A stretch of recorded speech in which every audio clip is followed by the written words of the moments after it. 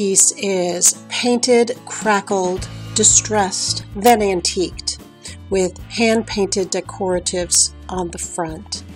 I start by taking off the hardware, and then I'm focusing on my crackled areas first and foremost. The paint I am putting on, it's a paint and primer in one, and I am choosing a dark gray, smoky gray color for my cracks. So this color is the color of the actual crack that you will see when the paint starts splitting and separating. Your paint must be bone dry before you start applying your crackle medium. Now, this is not a China crackle, which is a totally different procedure. This is a weathered crackle. They're very different products. This product feels like I'm applying a top coat. It has that same texture and feel to it. It will take about an hour to set up. I put a fan on to just kind of expedite that. And while it's all setting up, all my little spots, I'm going to apply my chalk paint. This is my top coat paint that I will skim over all of those little gray areas. But first, I am painting my front panels because I want this good and dry, bone dry, so that I can come back and put some hand-painted decoratives on it. And I've got so many different techniques going on with this particular piece that I'm having to jump around and accommodate all of these layers. So there is quite a game plan here. So you can see I'm starting to go over my little dark gray areas. This is my cracks. And I'm going to get a close-up here for you in a minute to show you how the minute that paint hits that crackle medium, it starts sliding and cracking that paint. You cannot go over and over the same piece. Once you hit it, move on, because what will happen is your paint will slide right off and you will ruin the whole crackle look. And it's something you might want to practice with before actually going to cabinetry or furniture, because it's tricky, but once you get it, it's just such a fun technique to play around with. So once I've hit all of my little gray patches, I went and followed through with the paint around the entire piece. So my front panels are bone dry. While the rest is drying, I am finding my center point of each by just measuring out an X. The center of that X is my center point. And I'm using a level to get some horizontal and vertical lines. I will also measure out kind of a little grid around those horizontal lines, just so I can have some centering points when I hand sketch my decorative. I want them to look hand painted, but I don't want them to be sloppy and leaning and off-centered. So I'm using a watercolor pencil and I'm just free flowing it, just sketching out whatever floats my boat for that moment. And then after my design is laid out, I'm coming in with a black flat paint. Now this watercolor pencil will wipe off with a wet paper towel.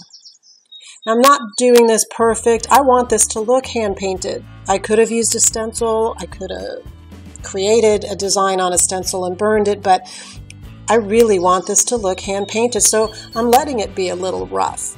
I'll refine it with my second coat of paint, which I will be using a nice antiqued copper metallic over it. But for now it needs to dry. So while that's drying, you see that pull that's on that one drawer?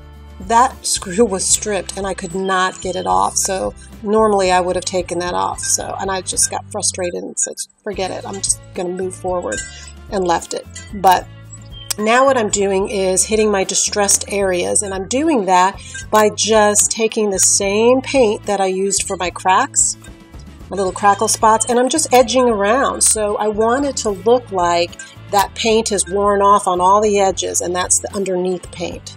That's the idea. And look at how easy this is. I'm just edging it out.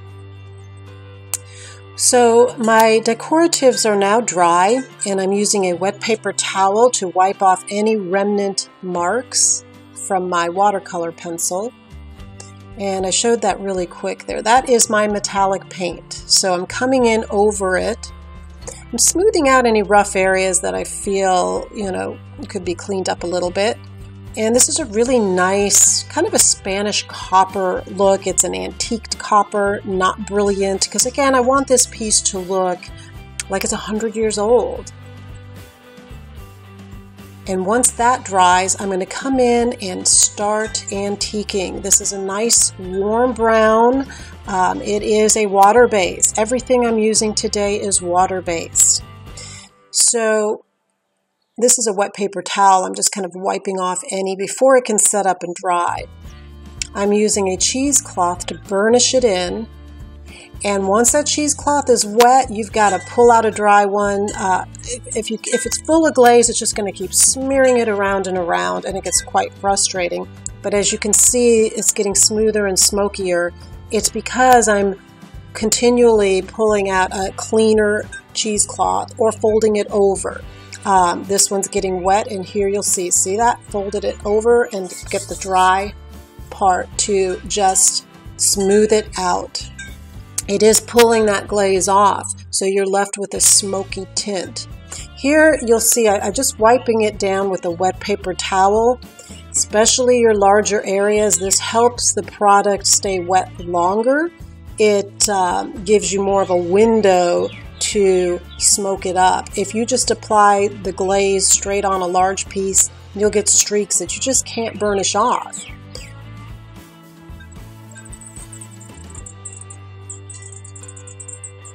It also helps to just section off and do each section from seam to seam or edge to edge. Little areas, you can see these two areas I'm doing simultaneously because they're so small. So once it's completely antiqued, you've got to let it dry completely before applying your top coat. Now, I have a shop fan that allowed me to dry each layer of product before jumping to my next. So that allowed me to do this entire project in 5 hours. Now, this top coat that I'm applying is a matte finished polyurethane. You won't see it when it dries because it's so flat. The reason I don't want a sheen is I don't want it to look new. Again, I want it to look authentic in its antiquity. Once I put the hardware back on, man, this piece is so gorgeous and it is so fun to do. I encourage you to try all these techniques and enjoy. It's really fun.